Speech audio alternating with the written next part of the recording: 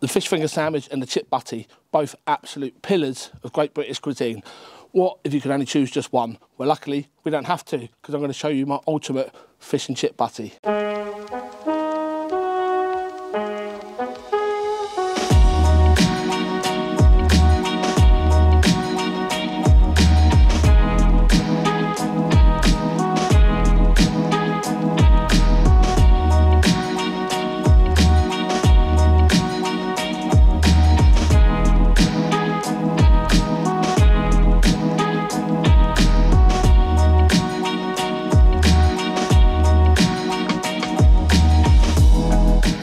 Now, I'm an absolute fiend.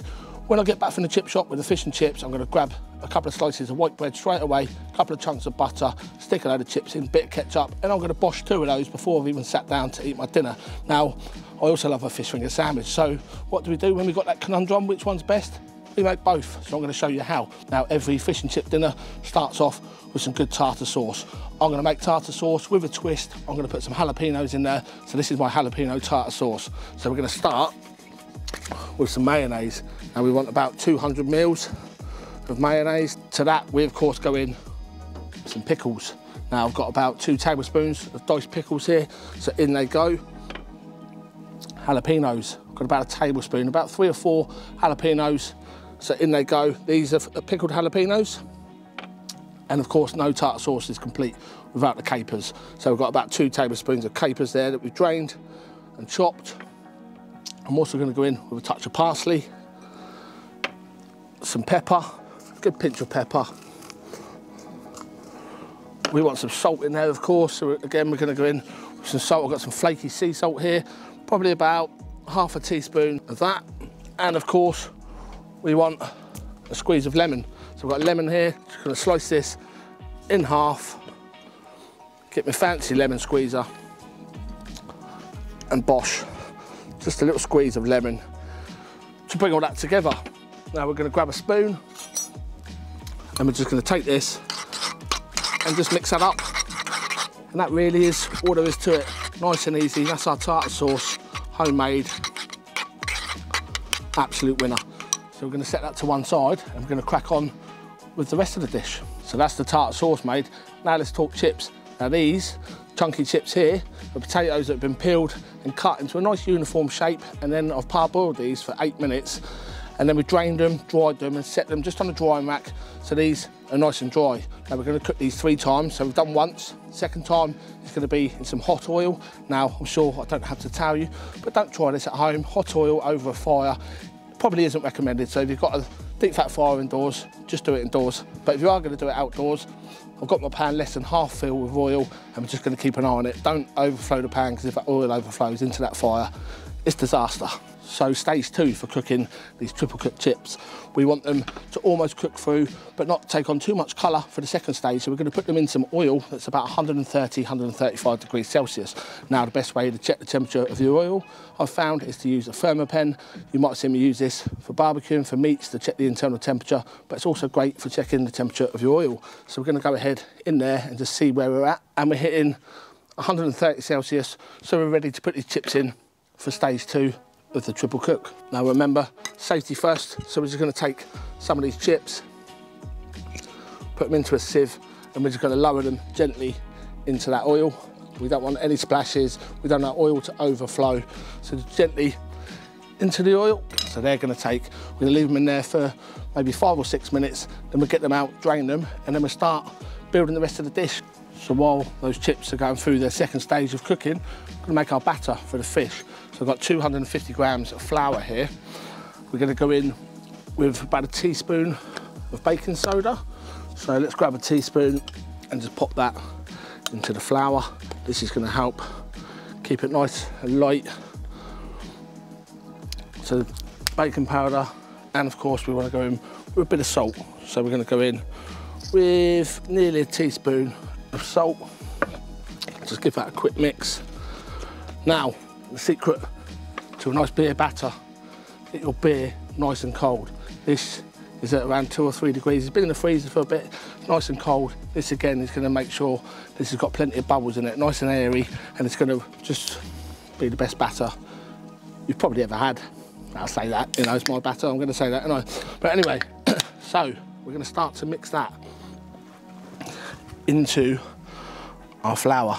So just start pouring it in and just start getting that over your leg, because why not? But most importantly, into the flour. So we've got about 200 mils, maybe 250 mils in there, and we're just going to mix it, mix it, mix it, and then once it starts to get a little bit thick, we're just going to go in with some more beer, and we're just going to keep mixing this now so it's nice, light, airy, and most importantly, the right consistency to dip our fish in. That's the sort of consistency we're after. So we're just going to keep mixing that, make sure there's no lumps in there, make sure it's nice, light and airy, and then we're just going to set that to one side while we get our chips out and we start the mushy peas.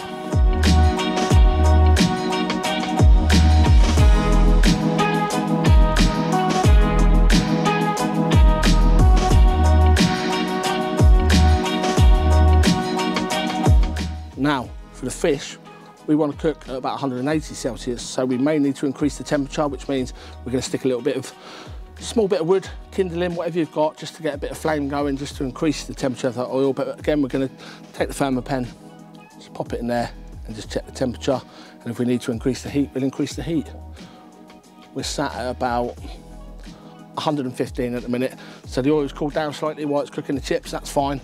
So we're going to, like I said, get a bit more heat under here, heat that up, and then we're going to crack on with the mushy peas.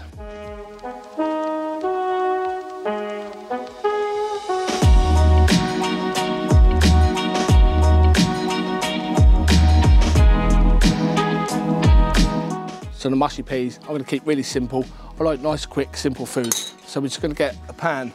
We've got a tin of marrow fat peas. You can, of course, buy dried, but I've gone for the easy route and I bought a tin of them. If you buy dried, you can soak them, you can boil them, you can get them to the consistency that you're after. But quick and easy, tin of mushy peas. So in they go. We want some butter. Got about 50 grams of butter. So we're going to pop that in there and just heat that through those peas. We want a pinch of pepper, pinch of salt. And that's it. We're just going to melt that butter down into those peas.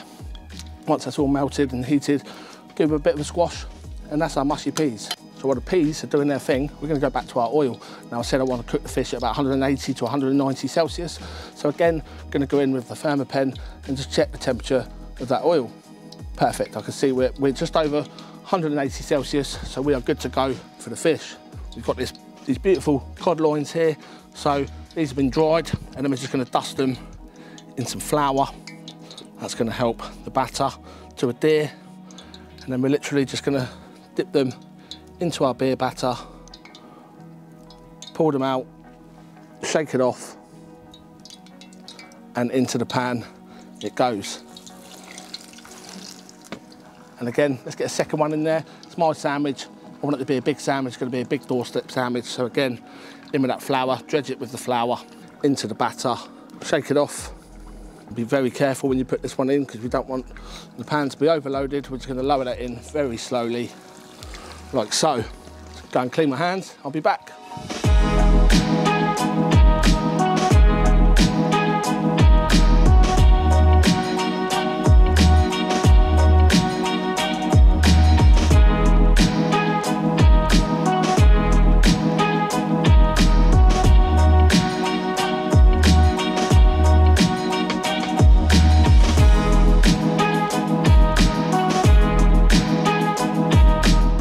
First things first, we're going to butter the bread, because of course it's a chip butty of sorts. So butter on the bottom layer of our nice thick bread. Next, we're going to go with a layer of our homemade jalapeno tartare sauce on the bottom there. So just slap that on. Don't be shy. Now, of course, tartare sauce like fish. So on we go with our beautiful fish fillets. These are huge cod loins, so we're going to get 2 of those in there because we are hungry. Next, we're going to go in with our mushy peas onto the fish. Again, don't be shy with it, just spoon that over the top of those beautiful bits of battered cod. The chips are done, so let's get these out of the oil. They're lovely and crispy, nice and golden, so we're just going to get those out of the oil. So now we start layering the chips onto our butty. We're going to play a little game of Jenga with these. Just going to layer them across this way to start with, like so, and then back the other way. And then lastly, I'm going to take some of this special sauce, which is ketchup mixed with a tiny bit of mustard on the top. Normally I would put mustard in the tartar sauce. I've left it out of the tartar sauce because we're putting it in here. So these flavours should all complement each other pretty well. So that's the lid going on, and that is it. That's my ultimate fish and chip sandwich. Let's bring you in and have a closer look.